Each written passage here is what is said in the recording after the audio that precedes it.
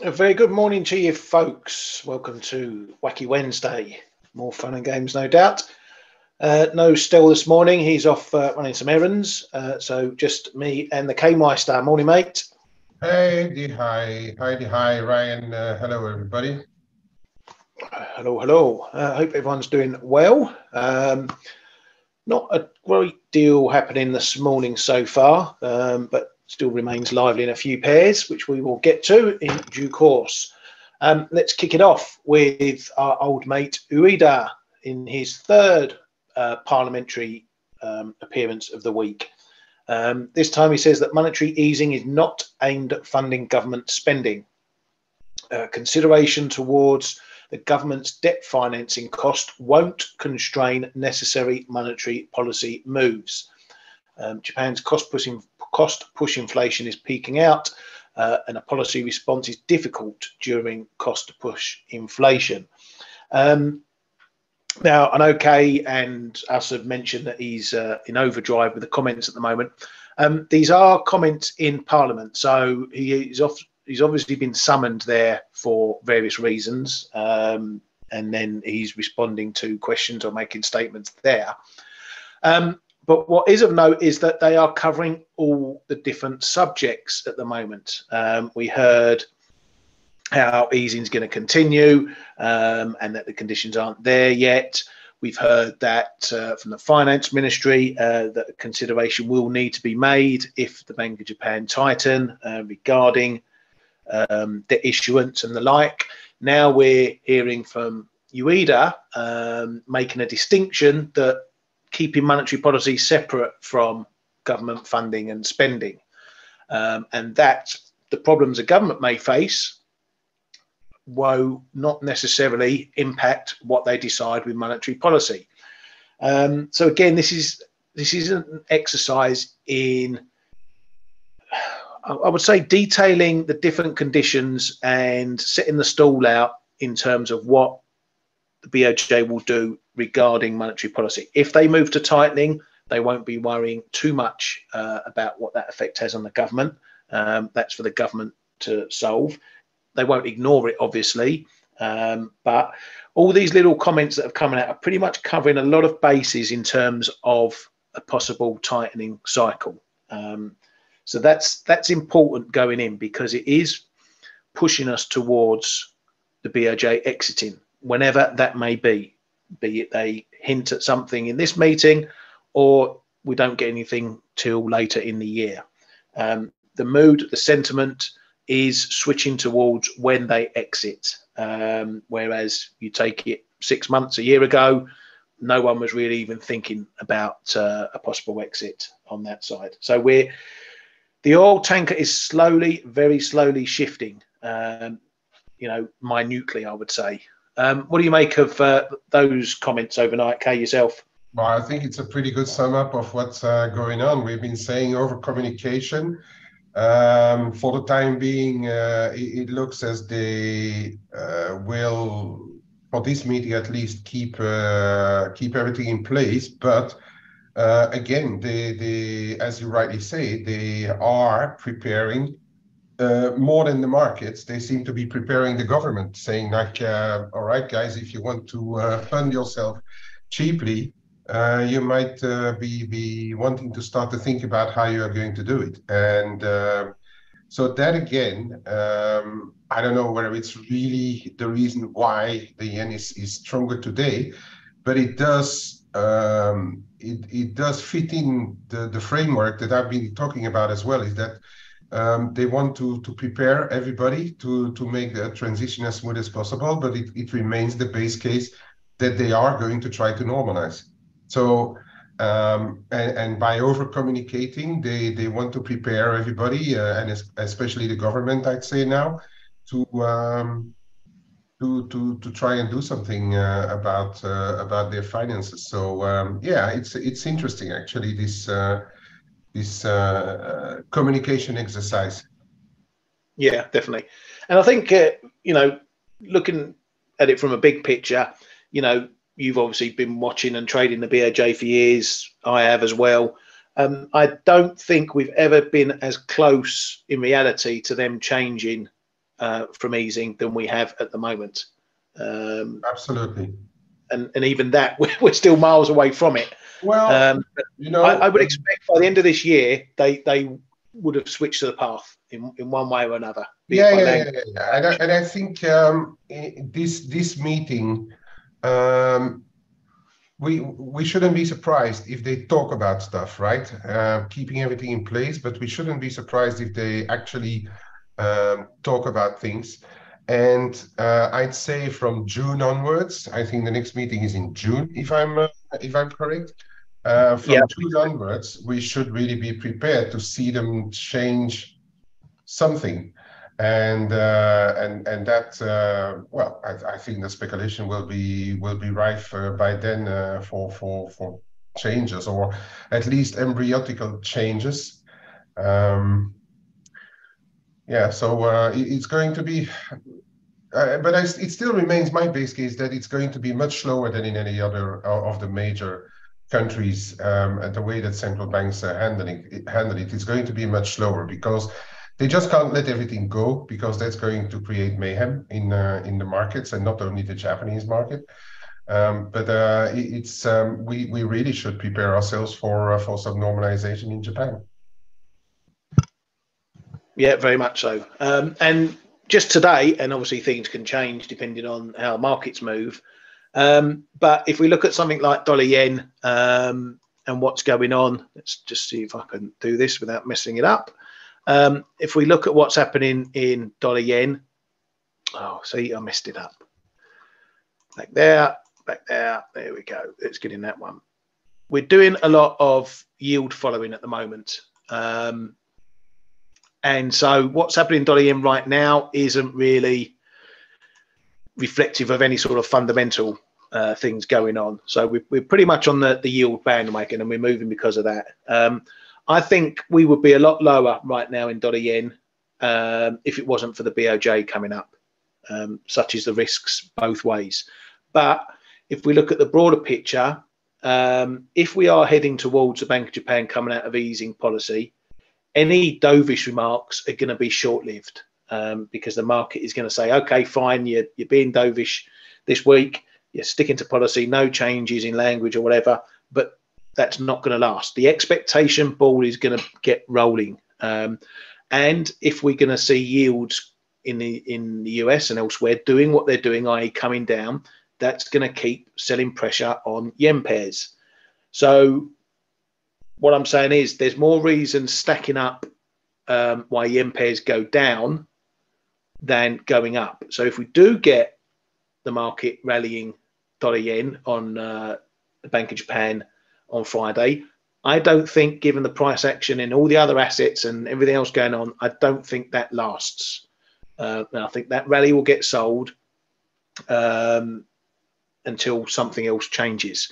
Now, that being said, we get good GDP out of the US and a couple of good data prints, and we know the short-term sentiment can swing right around, and suddenly the dollar's bid and yields are up again. But even then, in the bigger picture, we can't maintain gains in yields at the moment. We can't maintain gains in the dollar at the moment. So the sentiment is definitely dollar bearish on that side of things. And as mentioned, if the BOJ are heading towards some form of exit, then that's going to be bearish for yen pairs as well. So all the bricks are stacking up. Why, in my opinion, and my trading, why I'm short dollar yen and happy to stay that side of the trade for now. But we shall see what happens, as we like to say. Coming back to, let's put that back on. Single. Just about this yen, I think we're already seeing a part of it in the yen crosses, right? The dollar yen is some kind of a vehicle, because, as you say, yields have been coming off. Yesterday, equity markets were lower as well, and that is weighing on yen pairs. But I think as well that the market is going to. It's a bit like the inverse of what's happening for the Fed. The market is going to try and fight the Fed, or has tried to fight the Fed for months, and now I guess we are going to be in the scenario where the market is going to anticipate the Bank of Japan for the months to come. So yeah, I think you're right. And I don't know really about the dollar side of it. The jury is out on that one, I reckon. But at least if you look at all the yen pairs, they are trading pretty weak, right? Yeah, exactly. Well, all for their different reasons. Today, particularly, Aussie yen is one in particular. The reason that's looking more softer than elsewhere is because of the CPI numbers out of Australia yesterday, which I shall pull up for you here.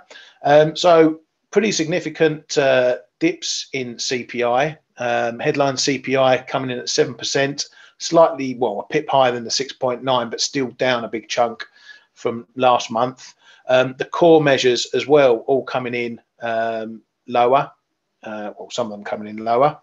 And that's given Aussie a bit of a, or rate expectations a bit of a kick, keeping the RBA probably more on the low to poor side of the fence at the moment.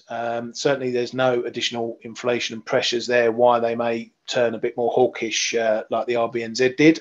So that keeps them, as I say, on that side of the street there. The Riksbank, they hiked by 50 pips as expected to 3.5% and indicated the rate will be raised by 25 pips in June or September. Is that a less hawkish move there from the Riksbank in terms of their forward guidance, Kay? No, the less hawkish sign in there is two things.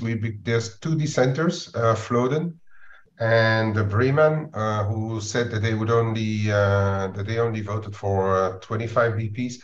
And then there's something really strange because they hiked to 3.5%, saying that June or September they should do another 25. Okay, perhaps that could be non-hawkish because they announce perhaps the end when they will do that. But then they on their projections, they still foresee the interest rate to be at 3.2% in 2023. I don't know how you explain that. But anyway, the market was hoping for a very hawkish report. Didn't probably see what it wanted, and the stock lost 1% in literally 10 minutes or so. 10 minutes later, it was 1% weaker, the Swedish krona. So where the Riksbank said that they would prefer a stronger currency, they will have to do something else to prop up the Swedish krona. Yeah, definitely. Moving on to the ECB, and Econostream was out with one of their sources pieces saying that ECB insiders are generally seen tilting towards a 25 pip hike, but are very willing to discuss a 50 pip hike. Now, what I've seen of these guys is their sources seem to be on the dovish side of the fence that they speak to. So usually the sources pieces are coming out with a little bit of a less hawkish slant to them, but puts it in the mix that maybe we're not getting a 50. Rate expectations at the moment lean towards a 25 at around 82%, with a 50 priced at the balance of 18%. I think it's a bit closer than what those estimates or those probabilities are saying regarding the 50. We know they're going on about sticky inflation. We shall find out next week, one way or another. ECB's Wojcik said that the ECB has no choice but to raise rates further. Over to the Bank of England, and BOE's Broadbent said there were signs that wage pressures are starting to ease, but they're not easing enough just yet. And BOE's Peel caused a bit of consternation here in the UK, with big headlines saying people in the UK need to accept they are poorer. Not exactly communications masterclass there from Peel. But the point he was making is pretty sound. He's saying that inflation is making the UK as a whole worse off. There's a risk that monetary policy does too much.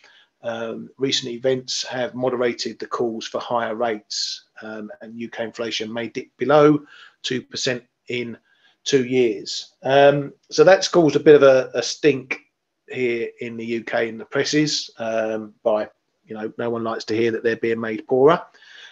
Even if the sentiment behind it is correct, that obviously inflation erodes earnings, income, it does in effect make everyone poorer, but it doesn't need to be put in those terms. I don't think so. It was a bit of a communications hash there, perhaps. Maybe a little bit of spin on what he actually said via the news wires, which we can never rule out.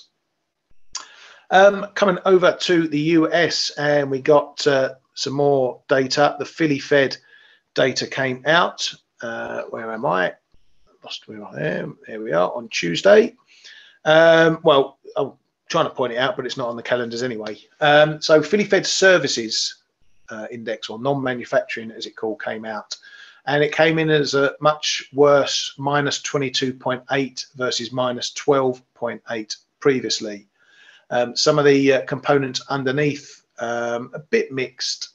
New orders were down a chunk, minus 23.9 versus minus 15.4 prior. However, employment rose to 11.5 from 3.2 prior. Wages and the costs associated came up stronger, 39.7 versus 25.1 prior. Prices paid were off a little bit, 35.7 versus 37.9 prior. So overall, a bit of a drop in activity in the services sector for the Philly Fed. It is only a small regional number, but one the market likes to keep an eye on.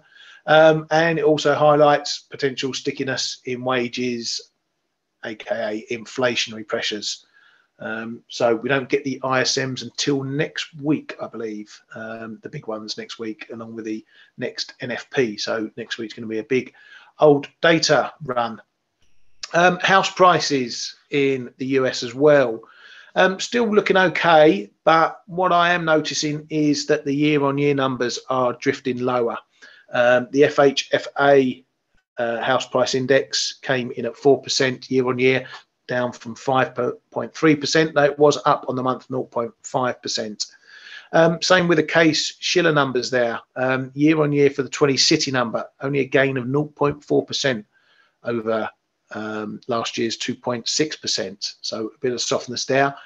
And the national HPI as well came in much softer at 2.05% versus 3.79% prior. So as I say, house prices still on the up, but the gains are decreasing. If we start to see some negative numbers creeping in, that will flag some potential problems in the housing market. A bit like what we were talking about yesterday with PPI numbers. If we start seeing negative numbers there, that effect on inflation. So these little clues is what I look for in the fundamentals, just to see if there's certain sectors that may be starting to flag some problems that will then feed through into what we know for the Fed and expectations and all that sort of thing. Consumer confidence came in at 101.3, missing expectations of 104 and down on the prior month. The 1 year inflation expectations, not too much of a change. It came down to 6.2 versus 6.3% prior. What that again tells us is that there's some stickiness in inflationary expectations from the consumer. And the last bit of data was the new home sales, which came in a solid 683, beating expectations and higher than last month. And also the prices component in that, also a small up on the year prior. So nothing flagging any problems there as well. You can see also some other smaller regional data there from the Richmond Fed, both manufacturing and services coming in worse than expected. So maybe some wobbles we're going to be seeing in there. But as we know, this month, the numbers have been up and down between the regions. We saw Empire up in manufacturing, Philly Fed down in manufacturing. We saw the S&P Global up in both manufacturing and services. Now we're seeing some other numbers up and down, down and down. So a bit of a mixed picture going into, as I say, those main ISM numbers next week. On the rate front, yesterday, Fed swaps were no longer fully pricing in a rate hike by mid-year. So coming down in the pricing there for what the Fed are going to be doing. Again, that's what I think is feeding into the yield story, the lower yields, the market getting less hawkish on the Fed. Rate probabilities for the Fed are 84% for a 25 pip hike next week, and unchanged is the other side of the trade at 16%. First Republic Bank is looking closer to its, let's call it a fire sale. They're looking at shedding up to 100 billion in asset sales. They're also potentially looking at laying off 25% of their workforce. So there's still a few bank worries floating around at the regional levels down there. And on the bank stuff, the Fed are going to release their SVB review next on the 28th at 11 a.m. Eastern time. So we get to hear what they fucked up in terms of that shit show. Google, they had their earnings out, which were pretty decent, but they are saying that they are going to meaningfully slow the pace of hiring in 2023. Obviously, one of the big hirers in the tech space, so that may not be good for the jobs market moving forward. Microsoft was also out with earnings and pretty good looking as well, beating of expectations across there. And the old fogey Biden has announced that he's going to be standing for re-election next year. Okay, any comments on any of that stuff? Yeah, I hope he recalls that he's going to run for president. Yeah, this is not.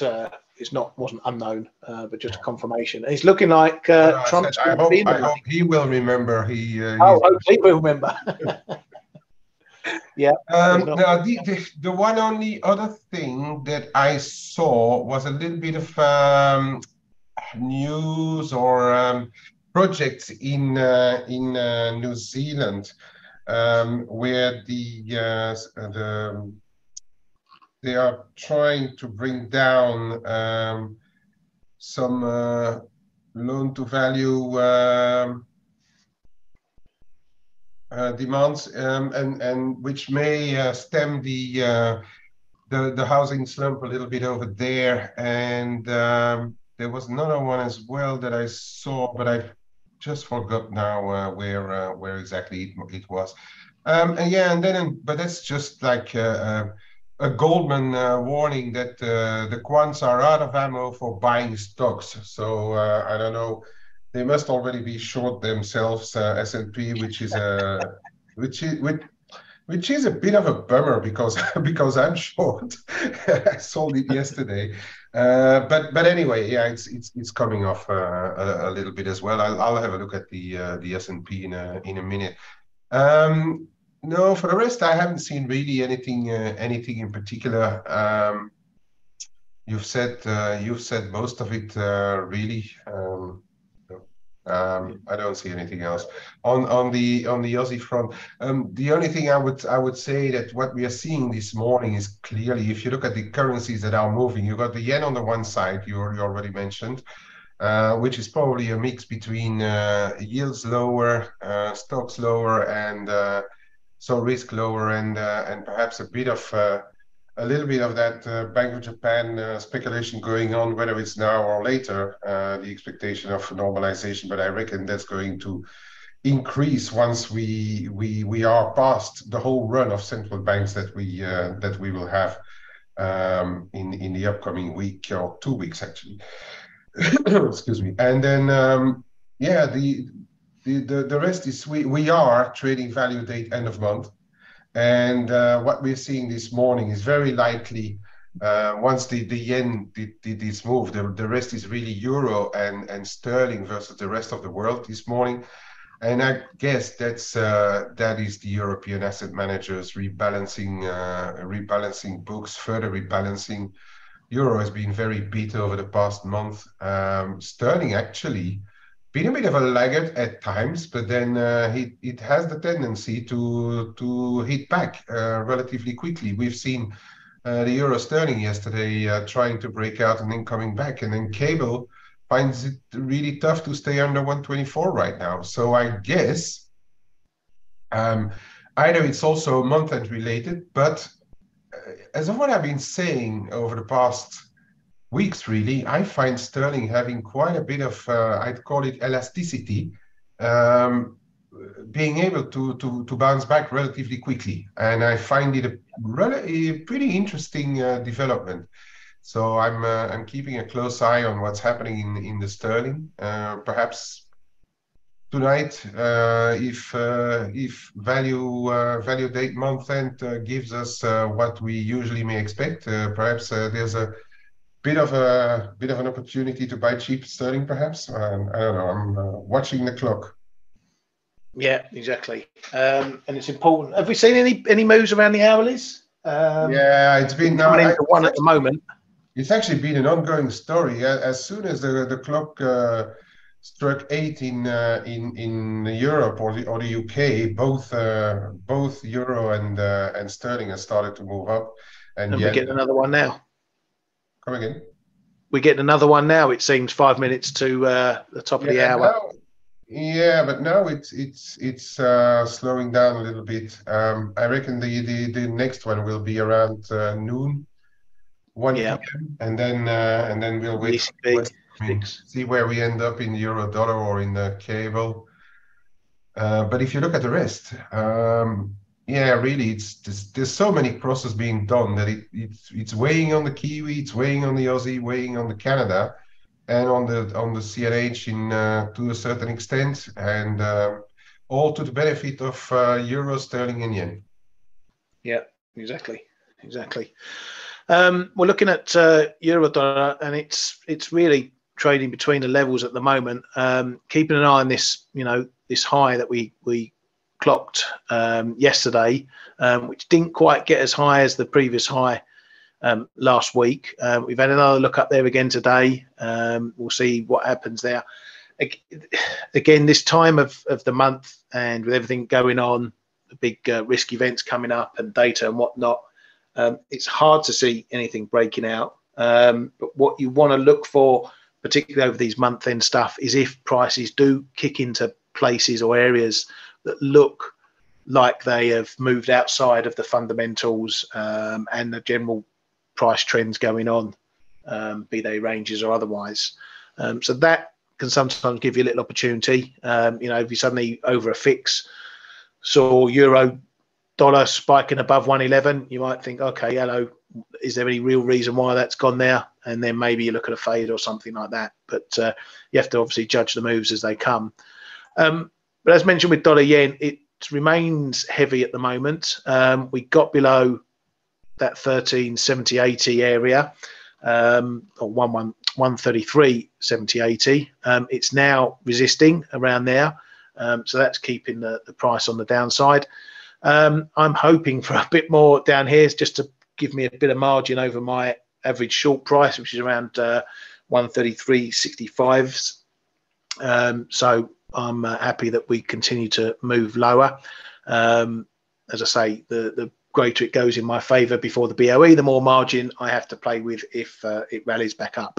But even so, I wouldn't be surprised even if we're trading at 133 and it's a stand pat BOJ that we don't run up to 135 again. So I'm not ruling anything out with the Bank of Japan, and I'm not placing too much faith in some of these moves that we're seeing now. As mentioned, if you look at it compared to the yield picture, if it wasn't for the BOJ, I think this would be probably down around 133, maybe under, just on the yield picture alone. So that may exert its influence after the Bank of Japan, but plenty of time until we get there. Euro sterling, as Kay mentioned, I did try a break trade on this one. I think it was the flow show I mentioned yesterday about that. Might have been a trade-off, can't remember. But yeah, it looks like a typical fake out. My stop entry was pretty much bang on the high. So I got done for 20 pips on that one. I didn't give it a lot of room because I was worried for exactly that reason, that it wasn't a real move or a lasting move, and it would turn tail and kick me in the arse. So I kept the trade very tight there. At the moment, it may be that we're setting up that we're back in the box, an 88.60 60, 70 is going to be resistance again. It already looks that way with a current high at the moment. Or it could just be that we're going to wash this level out and we're just going to flap above and below, and not make much of it.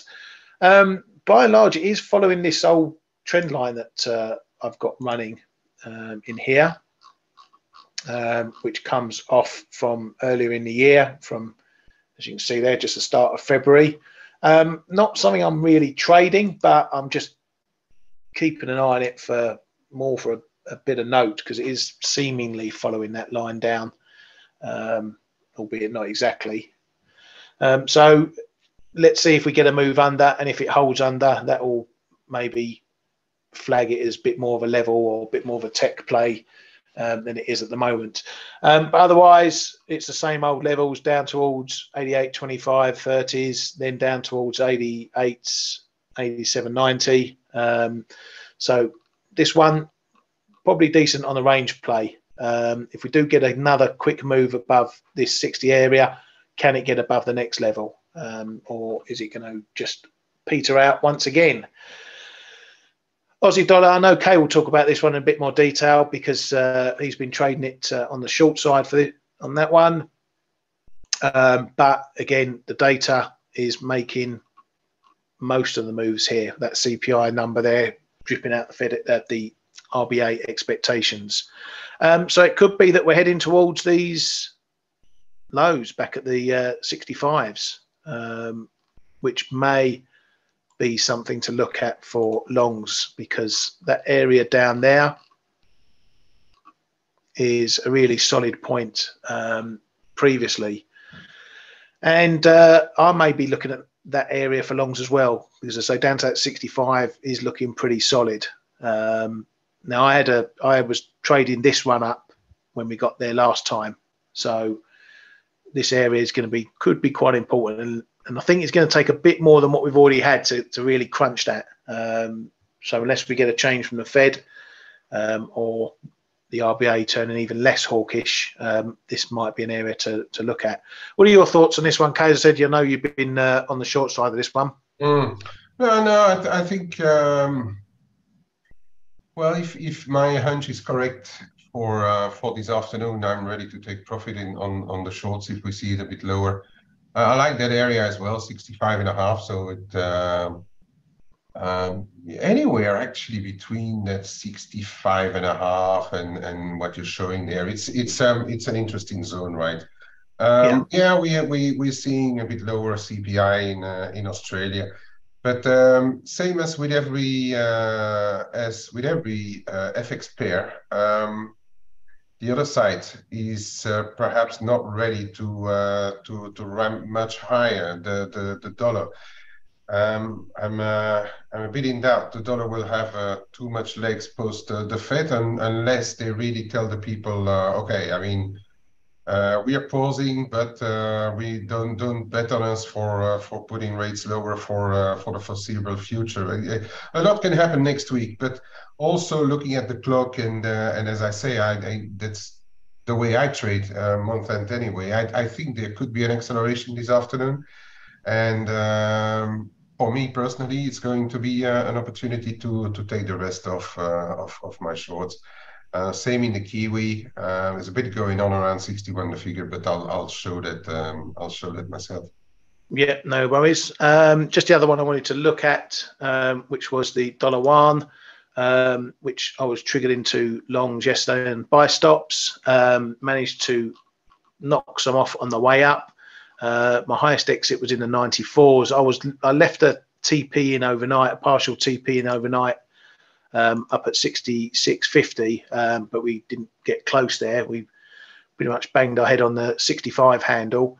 The dip so far is encouraging because it hasn't got back to testing the break point. So that's encouraging, as we're not faking out just yet. I will be watching carefully if we do get a move down to that breakout point, 91, 92. But for now, it's looking like it's 50-50 whether it carries on back up, but at least we know where the next resistance level is. If we get a break above there into this old fib zone, I will slice more off and then bring my stops right up behind just to try and lock in the rest of it. Are you? I didn't say. Are you still long in this one as well, mate? Yeah. Yes, I'm less. How shall I say? Optimistic, or I'm a little more conservative. I've put my next one on at 560. Yeah. On that one. Yeah. And again, perhaps this afternoon, I don't know how it's going to pan out. But if I see some move higher and it stops short of that zone, I'm going to take more off. I'm not too sure about it's a good technical break because it's keeping and relatively easy. I think it's a decent break, and we've been in that range for so long, for more than a month. And so the break is decent, and so we should ride it for as long as it lasts. And taking some off makes the if we would get stopped on a move back down below 690.91, it's going to make a relatively free trade. So that's all the better.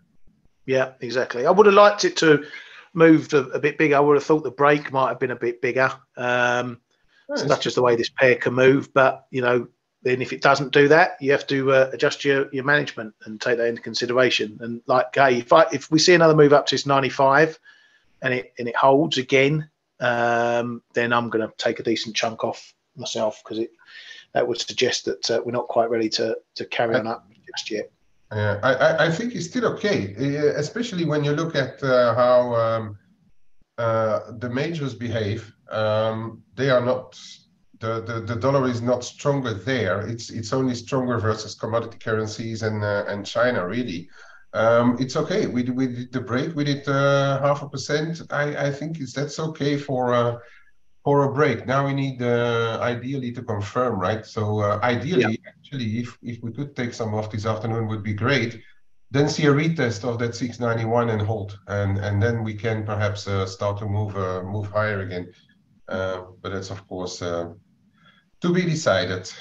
Yeah, no, I think you're right. I think if we get, like you say, if we get a move up, take some off the table. If we get a retest to that 91 and it holds, we can reload and see if we can get another go, have another shot at it. Right, do you want to do your thing? Yeah. Let's do a thing. Do your thing. S&P. So yesterday, people in the room know it was banging too much on that on that 41 10.15 for my liking. So gave it a little go. It was actually pretty timely entry, that one. It hung around there for half an hour, and then we saw the break once the New York market got running well and truly. So we saw the break. We again saw a quick test of that low 40.70s, which again is holding. So we'll have a look at it this afternoon to see if we get a retest of that 41 10.15 zone. I've taken some off. In the meantime, my stop is already at the original entry, because if it goes back above 41 10, 15, 20, it's no real reason to keep a short, I think. But yeah, this afternoon could be an interesting one. We could see a move or at least a retest down there.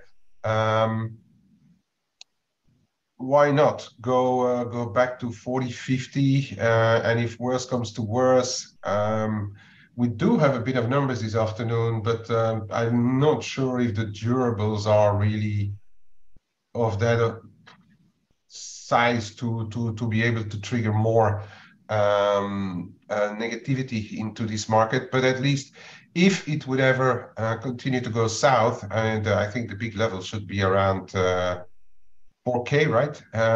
That is your level on the downside. And for the short term, as I said, keep an eye on that 41.10, 41.17 or so. If it goes back above, not too much reasons to be short in this one.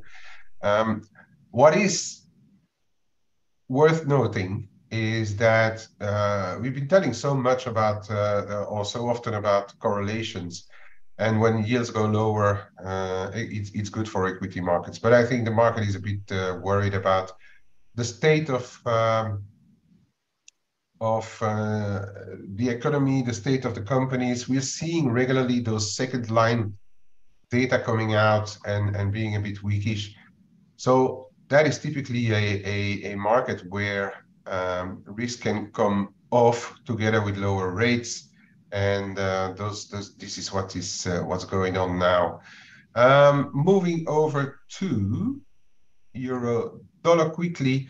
Yesterday we stopped bang on this 38.2 again of the last leg higher. And saw a severe bounce that testifies that the euro is still very much in control of its fate, and we're seeing that on all the euro crosses again. Where am I? If you look at the euro Canada, it's absolutely non-stop. It's going and going and going, and we are closing in on a line here from 2015. 1, 2, 3, 4 touches. That's big enough to respect it, I reckon. So that's in around 153 quarters, where we are very close to. And then you have those stops here in the low 151s. They are perhaps also going to have a say in what's happening in the Euro Canada, together with what's happening in the oils and the commodities. For the time being, oil is not moving too much, but it's not bouncing an awful lot either. So we're still around 77.30 in the WTI, but that still testifies. I think, well, it's probably both. It's less hawkish Bank of Canada. It's a very strong euro. Its oil's coming off, despite actually not too bad Canadian data if you look at them. So for the time being, keep an eye on this. Not fighting it right now, but I'm starting to have a sneaky feeling that euro crosses on their own may, and it's conditionally, may put a topping very close to the ECB, maybe blow out in some of those pairs, and then start to come back post ECB, depending on what Mrs. Lagarde is going to tell us. Euro Aussie, same thing. Aussie also under the cosh versus yen versus even versus the dollar. It's trading at 66 a figure. We are very close to these 2020 October 2020 highs at 168.20. That's another, let's say 0.6, 0.7% to go. That could be enough.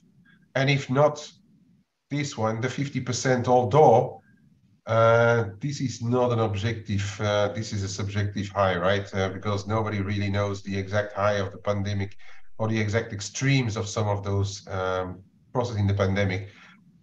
Nevertheless, note this level. If ever it would really blow out in the next few days, 170.5. Another cross that's relentless still is the Euro Noki, but we are getting very close to those levels that Stel and I were already talking about. We are in the zone 1170, 1176. This is really where the thing should, in theory, stop if it has the ability for the Norwegian kroner to strengthen a bit. But watch out, we could have this quick blowout as well. It's the tiniest of positions. It's not really having a lot of impact on my P&L, but I've started to be very, very, very shyly short, but it just continued to go. So I'll be watching the clock this afternoon, because if Euronoki shows signs of topping out, this may be one to keep a very close eye on, this dollar Noki. If we are seeing the typical value date month end moves in the dollar, I'd love this to go and retest 1170. It's not that far, and it looks a bit far on the chart, but it's 0.6%. It's actually have the same move in the euro dollar that we have seen yesterday afternoon. At the start of the US session, we're back there. It's as simple. If you look at those at that candle, for instance, it did close to 1% in a little time. So ideally, we'd go up there for me, and then I may try to intervene a little bit. Yeah, this looks to be a pretty funky zone here on the dollar NOK. Right. What else? As I was saying, cable. It may be all month end, but then I'm looking at this cable. Yeah, we had those setbacks, and I am like everybody else. I'm not trusting Bailey at the Bank of England at all. I think it's one of the worst central bankers we've ever seen, and it also weighed on the sterling in a way. But this sterling continues to surprise perhaps people a little bit. So I'm going to be a keen watcher here. If ever we could have a setback this afternoon, back below, ideally back below this magnet zone of 124, 40, 50, closer again to 124, or just below. This could be an interesting zone to closely monitor. What else? Yeah, anything anyone wants to look at? I can show all those yen crosses, but we know what they are doing, right? It's broken down and really accelerated. We are on a small interesting zone here on the Aussie yen. But then when I look at what's happening on the yen right now, yen is just strengthening and strengthening again. It's perhaps not a right time to fight what's going on in the yen right now. But if you're short, keep an eye on this level, and it may be interesting to have a look at it. The Kiwi yen is a bit of a different one because we could argue it's still in its more medium-term channel. We had this dropout, and then the strong move back into it, and it's still wrestling with it. It's trying to break now, right? It's trying to break, so it could going to break. Like the rest of the yen pairs, I'm not inclined to try and bottom fish this one. But again, if you're short in it, it may be an area you want to look at. Khaled, I think we've already spoken about it. It's all end of month, and the euro strength. It's not euro exceptionalism. But if you look at the ECB expectations versus the Fed expectations, we've been talking about that for really a long time already, and that really explains a lot of what's happening in the euro and in the euro dollar and in the euro crosses. If you look at it on the little bit longer, if you look at it also already against the dollar. Look at what's happened in the euro dollar. Look at what happens in the differentials. Half of your answer at least is there. Okay. So and again, well, today it doesn't move a lot, but I think today we are really in the end of month territory, which is keeping the euro and sterling underpinned today.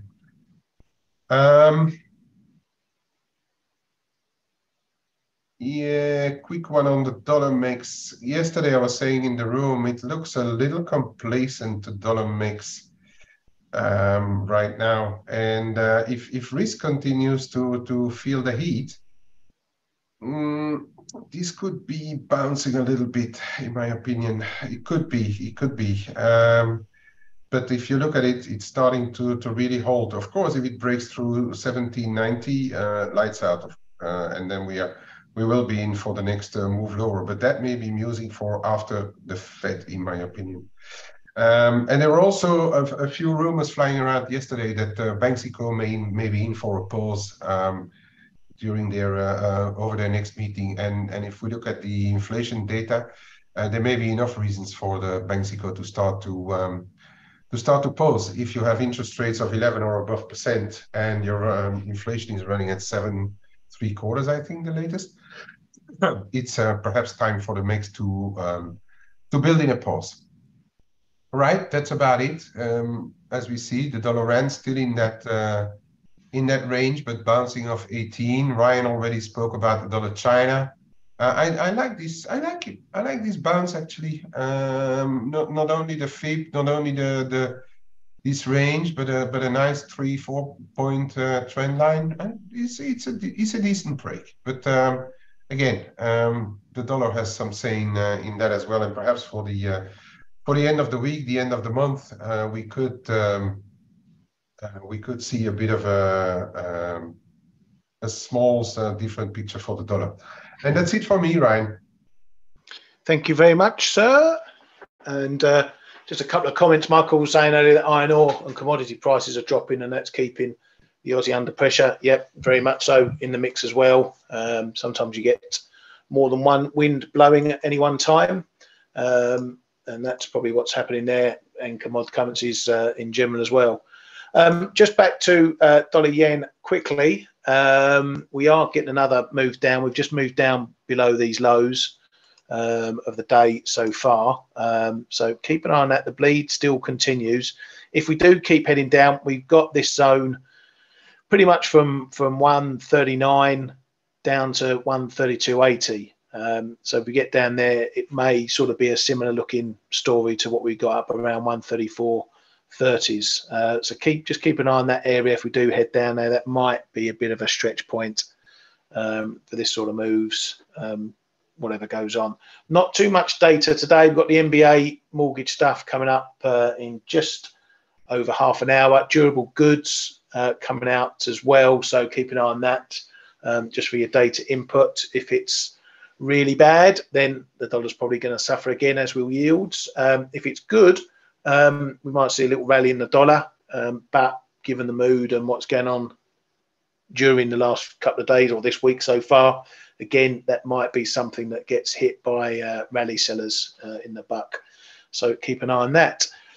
And on that note, we shall call it a day. I'm going to be disappearing off later to the footy uptown. So be good. Don't break anything. Please join us on Face a little later on, where you get the views from the master himself, coach, and all the rest of the team, no doubt. Thank you as always, Kay, for your valued input. Cheers, mate. All the best at the foot. Thank you, mate. And everyone, have a great day. All. We'll see you tomorrow. Hey traders, this is Blake Morrow with ForexAnalytix. Thanks for stopping by our YouTube channel. Don't forget to like these videos, share them, and subscribe to our channel so you don't miss any of the content that we provide here for free. Thanks for stopping by. I'll see you in the next video.